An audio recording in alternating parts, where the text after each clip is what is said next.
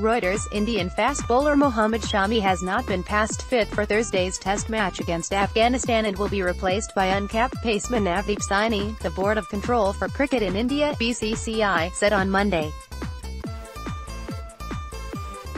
Shami last played for India against South Africa in January before being embroiled in a corruption scandal, which he was cleared of by the BCCI in March.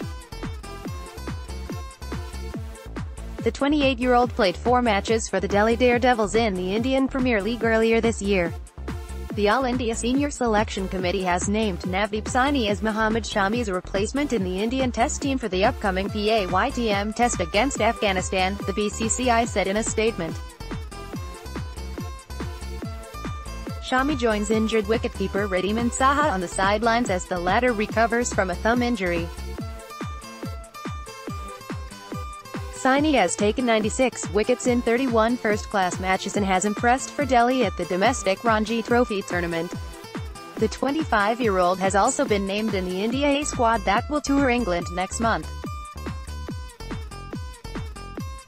Following the Afghanistan Test, India begin their tour of England in July with 3 T20 internationals and 3 one-day internationals before a 5-test series starting in August. Reporting by Aditi Prakash in Bengaluru, editing by Christian Radnedge or Standards. The Thomson Reuters Trust Principles.